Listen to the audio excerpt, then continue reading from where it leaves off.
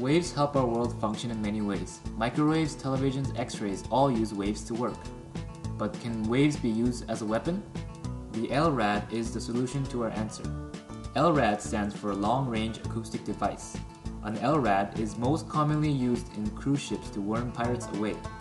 It fires a beam of sound that is loud enough to irritate and potentially inflict pain, which repels away the pirates. So how does L.R.A.D actually work? We learned in class that sound waves are longitudinal waves with rarefactions and compressions made by vibrations. We also learned that when two identical waves have displacements in the same direction, same phase, constructive interference occurs, and their amplitude is doubled. This concept is used in the L.R.A.D to create its loud sounds.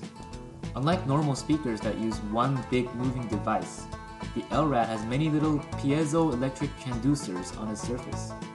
These transducers convert electrical impulse to sound. Each transducer emits identical sound waves, and all their amplitudes combine to create a huge amplitude sound. But the real wonder is, how does the L.R.A.D shoot the sound to one direction? We all know the concept of diffraction, that waves travel outwards in all directions. This is mainly the work of transducers.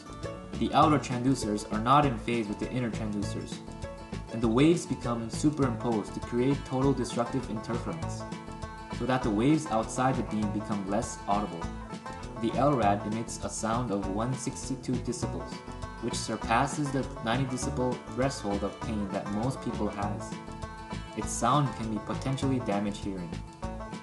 Now we know that L.R.A.D is not a good idea for listening to your favorite tunes.